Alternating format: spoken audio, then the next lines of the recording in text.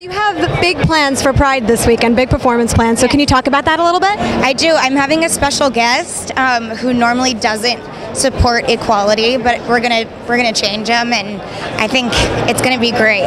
Any tease to who that might be? He has an accent. Okay, all right, I'll go with that. So how do you feel tonight supporting an event like Logo Trailblazers? I feel amazing. I'm just glad to be here. You know, every time that I'm able to support the LGBT community, I'm gonna do it. I just grand marshaled to LA's Pride, and it was amazing. I feel really welcomed, and anything that I can do to stand up for my friends and family who are gay or lesbian or bi anything, you know, I want to do that. So you're so loved by Logo. So did you ever imagine in your career that you would be such a figure for the LGBT community? You know, I always knew. I never judged growing up, which was actually very rare growing up in the South. But I had friends who came out of the closet early, and my parents were, you know, not judgmental at all. So I knew that when I had the opportunity at some point, I would definitely stand up for what I believe in, and not just do it because I believe in it, but do it for my friends.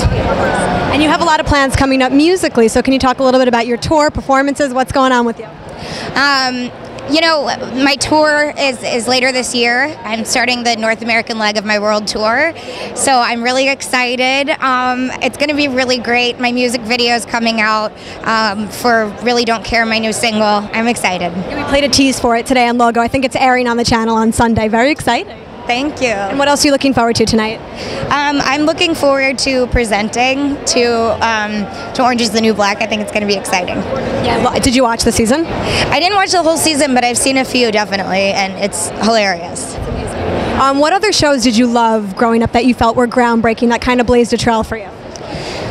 Degrassi, believe it or not. I feel like Degrassi taught me a lot, and it kind of it was controversial, but it also it helped me through situations that I watched other characters go through on that show.